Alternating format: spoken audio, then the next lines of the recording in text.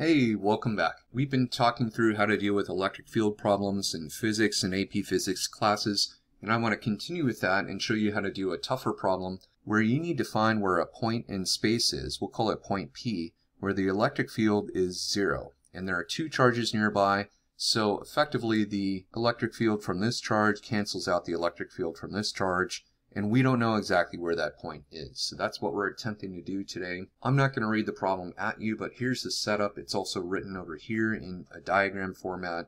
And I want to start with this equation over here because this, I think, is the most useful way of thinking about what an electric field is. It's an area in space where if something has a charge, it will experience an electric force. And if that charged object, we'll call Q naught, that's like our small, usually positive test charge, but it could be, in this case, it could be negative as well. You would just have to reverse the direction of the electric field. In any case, that's our definition of what we mean by an electric field. It's also a vector, something to keep in mind. Well, we know something about this electric force. We've talked about it in the past. That's Coulomb's law.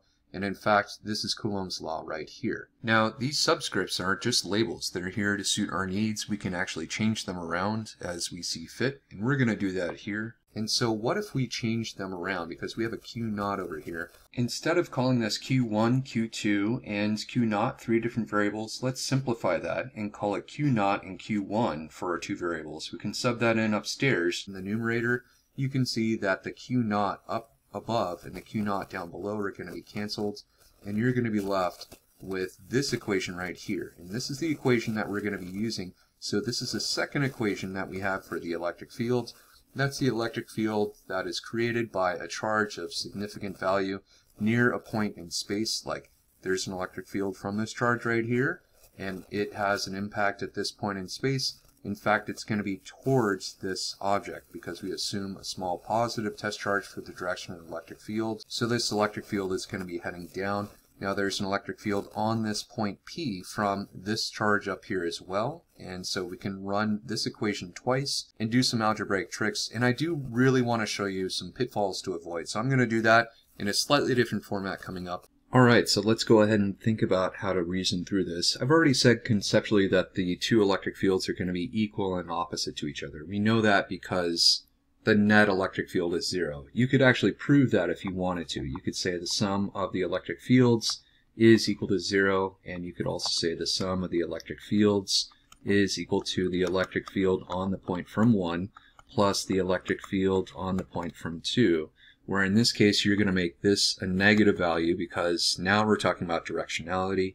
You set these two things equal to each other. You would say this is a true statement here, and therefore you could say that this is a true statement. So we already knew that conceptually, but if you wanted to prove it mathematically, that's how you do that. Alright, now let's say we're going to take that equation. We're going to take EP1 is equal to EP2.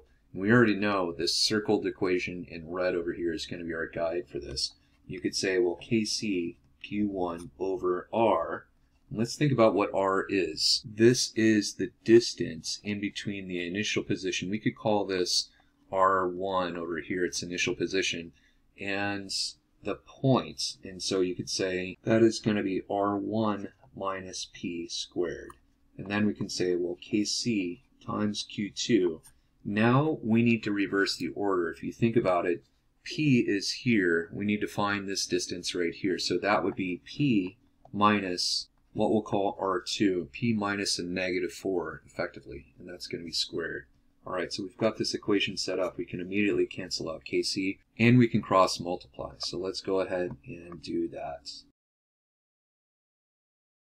And so we've got our equation cross multiplied. Now, I do want to point out two different variations, two different problems you can avoid, and one you can avoid that immediately. Notice that on both cases, Q1 and Q2 are both negative. You may or may not remember that.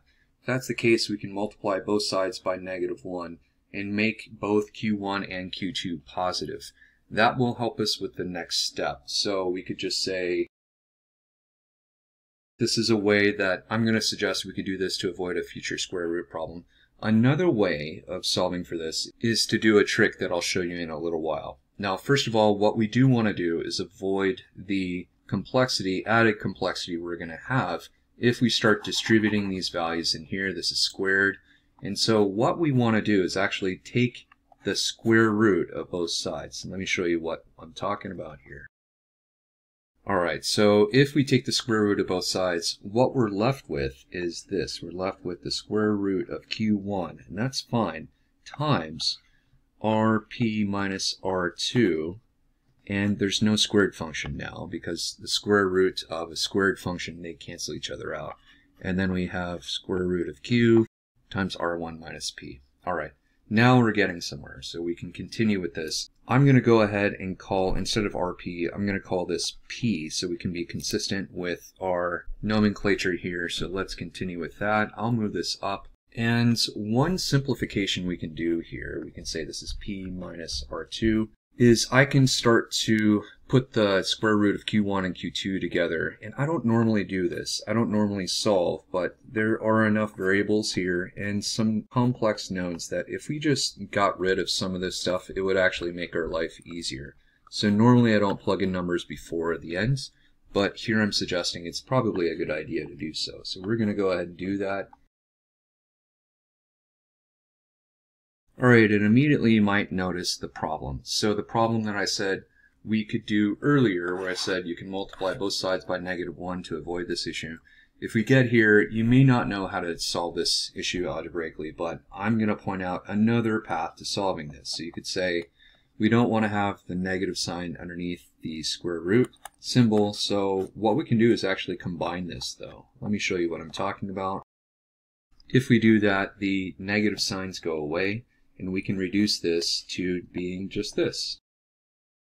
Alright, and now we've gotten this far, so let's go ahead and continue with this. Let's get p's on the left side and r's on the other side. First though, we need to distribute this.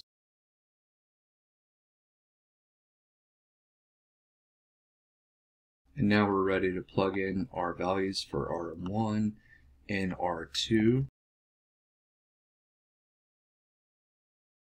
And now it's just some simple algebra to go ahead and put together. So that's how you go about in solving for this point in space where the electric field is 0 as a result of two charges impacting that point in space. So hopefully this has been helpful. If you have any comments down below, please let me know. And I hope you all have a great day. Take care.